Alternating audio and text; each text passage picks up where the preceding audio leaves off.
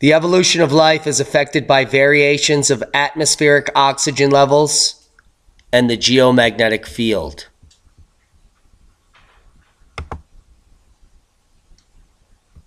These are known. And there's scientific data to prove this. Evolution of life is affected by variations of atmospheric oxygen since the very beginning. As a paleoclimatologist, I can tell you that life on Earth exploded once the oxygen levels were high enough to sustain life at every level, beginning in the oceans and then extending out into land. Only when the oxygen levels were high enough did land plants emerge, the first grasses, and so on and so forth. But the current idea of evolution that you're being taught is nonsense. There is no missing link. We did not evolve from apes. But we will be consumed by artificial intelligence if we let it. Now, some of the better scientists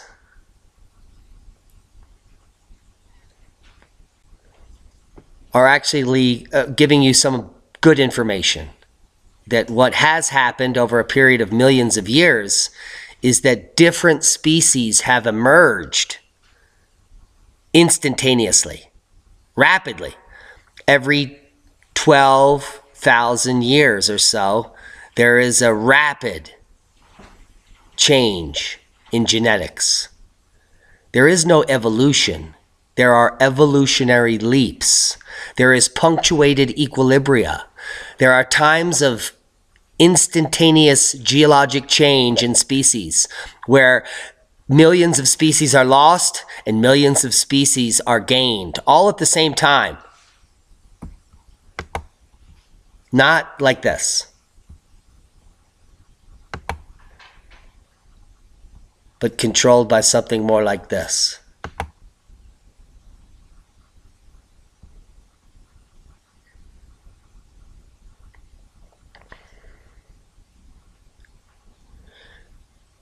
The newest databases available for the Phanerozoic illustrate that geomagnetic reversal rate increases and the atmospheric oxygen level decreases. Marine diversity shows gradual patterns of mass extinction lasting extended periods of time as a result. This has everything to do with our magnetic field and our sun. Nothing to do with that. Now, the sun produces solar wind, and our magnetosphere protects us from that. This glorious structure right here.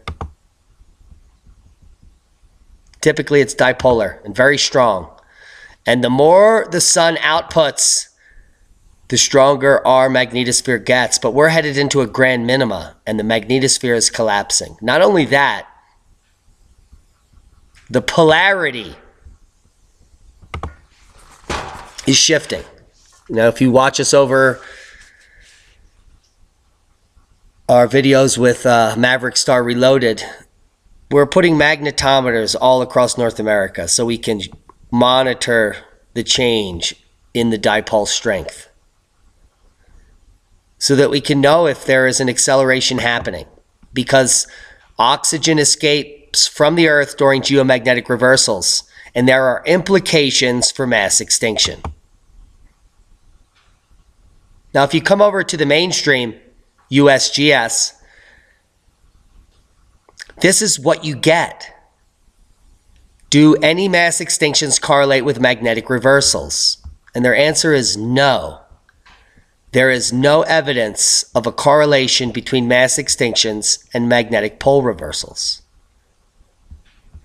Which is why I want to tell you that they're lying to you. Because as early as 1985, Magnetic reversals and mass extinctions were investigated scientifically, and there was no conclusion. The conclusion was there is no conclusion. There's mixed data. And as early as June of 2014, a paper coming out that we just showed you concluded that Earth's magnetic flips may have triggered these mass extinctions. The exact opposite of what NASA and NOAA say. The opposite. It's like opposite world. I think I erased that page. No, I erased that one. So, I'm going to go a little deeper for you and do my own investigation. Here are the range of dated extinctions in the last 100,000 years. Calcium concentration in parts per billion represent massive mass extinction spikes. Younger Dryas event here, this spike. And we have a spike here and a spike here. It's many spikes. But if we simply come look at a magnetic reversal chart, we can see that at all of these spikes, 12,000 years ago, there was a magnetic reversal, the Gothenburg. And at 23,000 years ago, this massive mass extinction, there was a magnetic reversal, the Mono Lake. And at 33,000 years ago, there was a spike, mass extinction, corresponding to the Lake Mungo magnetic excursion. And at 47,000 years ago, the Landshamp, right there, like swimwear.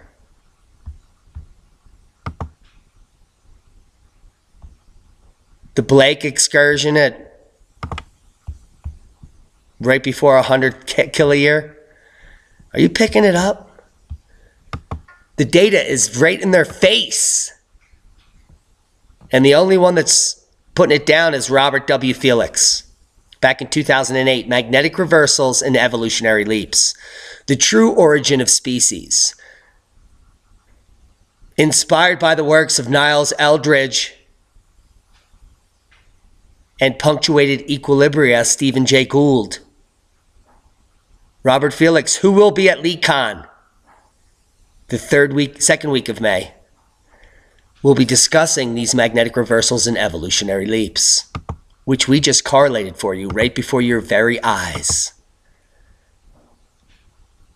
Climate change is not to blame for late quaternary megafauna extinctions in Australia. Now, if you look at this paper, another recent one, what do you think we're going to find? What do you think we're going to find? Right here.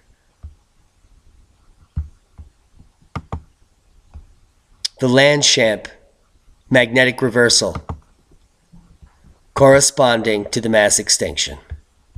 Right here.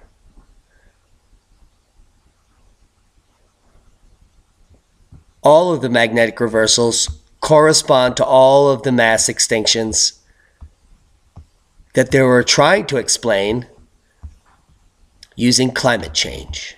Heads up. Quaternary extinction events occurring at magnetic reversal points 3, 5, and 7. The most recent extinction event, eliminating almost 65% of megafauna in North America, also associated with a magnetic excursion. Mass extinction events and coral reef growth, also all linked for the last 500 million years to magnetic reversals.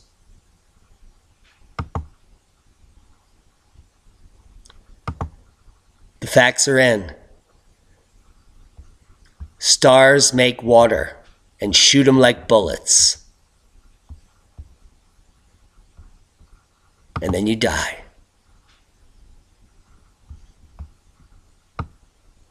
Now, the beautiful thing, as we close up here, about the scenario and the data I just gave you, is that the majority of life continues. The majority of life on Earth continues. And there's a number of reasons for that. Our magnetosheath and our magnetosphere is so strong that even in the largest blast zone with the weakest magnetosphere, there will be an atmosphere, even if it's 5,000 feet high. For as long as we have the amount of water we have on Earth, our atmosphere will remain, even if it is, let's say, perturbed or dwindled on a certain section or side of the Earth, pushed away, it will return. There will probably never be a point where there will be no air to breathe if you're down low on the surface. Because the magnetosphere is like a shell. It can get smushed, but it can't be broken. And there's a pressure boundary where the air will be compressed so much into a small space that you'll be able to breathe freely. So don't worry about needing oxygen tanks just yet. Worry about the cosmic rays that cause the mass extinction. The burning boreal forests that ignite half of the Earth. Worry about that. And know that evolution will happen and we will make it. We always do. No matter what we look like, we make it.